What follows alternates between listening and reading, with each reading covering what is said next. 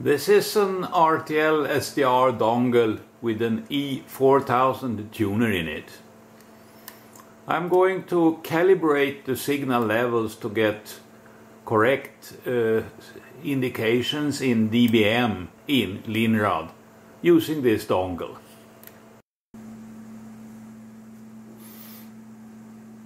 I will do the calibration in FM mode, so I press E. And the antenna here has an amplifier and a filter to protect the dongle from other things than the FM band. I click a signal. Klockan är 1, Ekonyheter.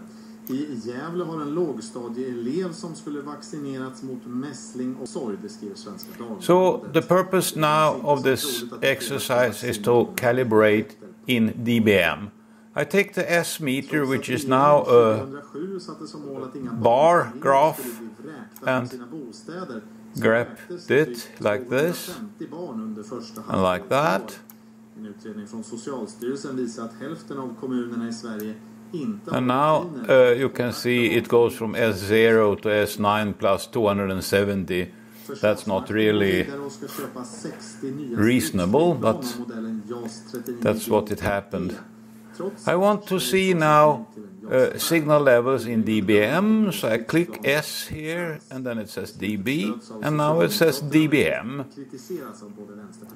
This box up here, it says RMS average, that's M. Here is the peak level. It's the same as the RMS value for a strong signal, but for a weak signal, like here, it's a difference between RMS and peak levels. So I want to calibrate the RMS, and I need something to calibrate from. I could use a signal generator, but assume we don't have one. I can calibrate without. To do that, I will connect a dummy load to the input of the dongle. So here is a 50 ohm termination, actually 49.9, it's my reference load, and that's the impedance on 144 megahertz, but it's very close to 50 ohms. So we know that the power coming out from that resistor is minus 174 dBm for each hertz of bandwidth.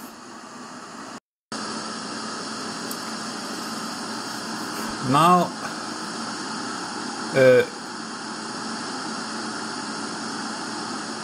the E4000 dongle has typically a noise figure of 8 dB. That is with maximum gain, so I click here to set the dongle to maximum gain. That is 25 in Linrad. Then I click somewhere here and set the bandwidth to let's say 100 kilohertz, and there are several ways of doing that more or less accurately. We don't need a very high accuracy, so I can go here and just like that, and then to see better here.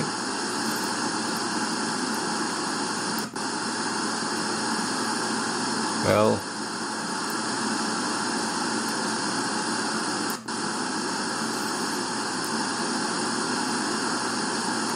$350 to $450. Now the bandwidth is close to 100 kilohertz.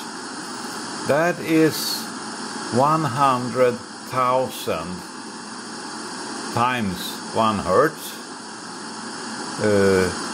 That's 50 decibels.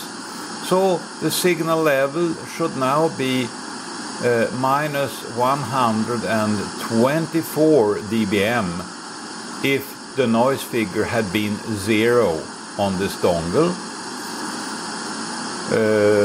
but it is about 8, so I have to add 8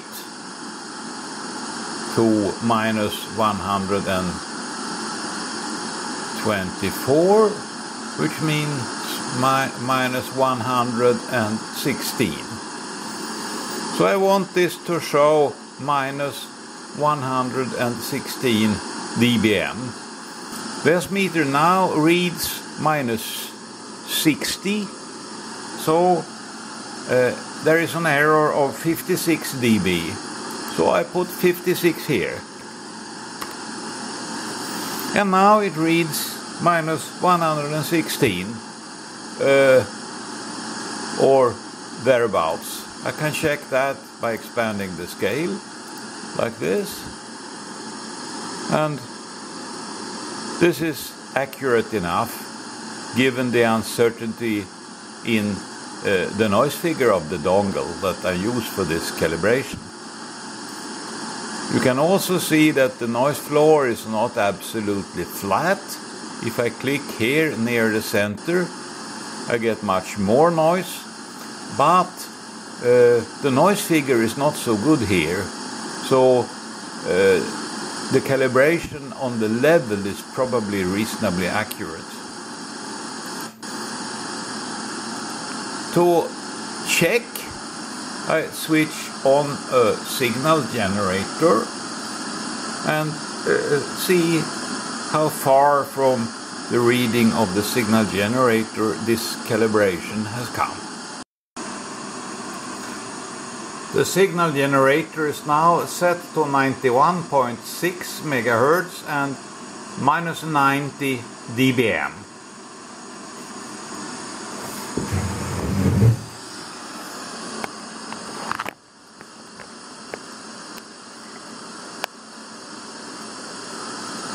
And let's click on 91.6, that's here, and read the dB scale.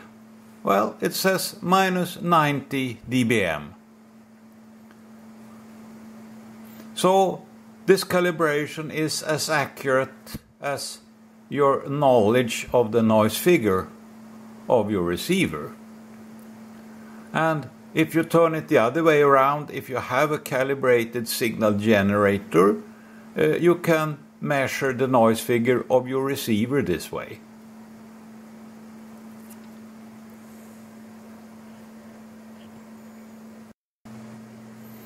Now in Linrad, if you change the gain of the dongle, the levels will change. To listen to the FM band, it's reasonable to have a gain level of 0 here. That's because I have an amplifier between the antenna and the dongle, and also a filter. So I reduce this gain to 0. And it goes with 5 dB steps, or roughly 5 dB steps. I now get a reading of minus 113 or so, which is wrong by 23 dB. So I have to add 23 dB here. That means 79.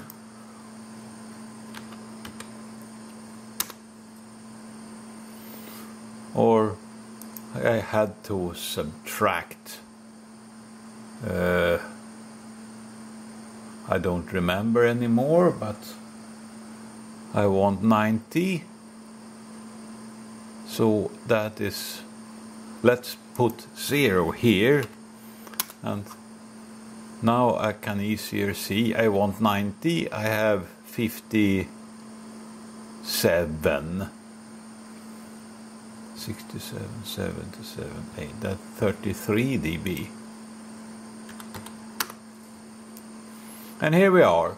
Now Linrad is calibrated again, and I can connect the antenna.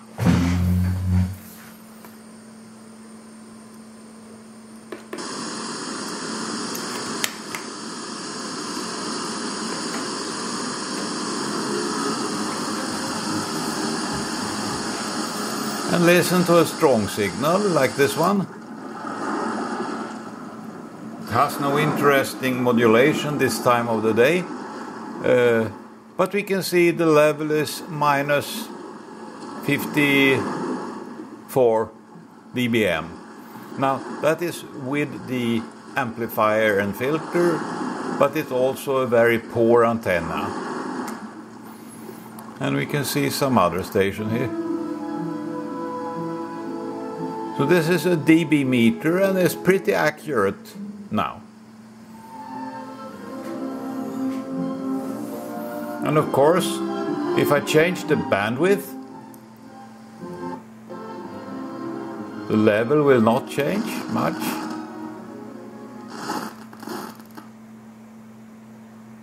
Until I have a big enough bandwidth to come into the next signal, this one. If I look at that signal, you can see that the bandwidth doesn't affect the signal level unless I make it very narrow.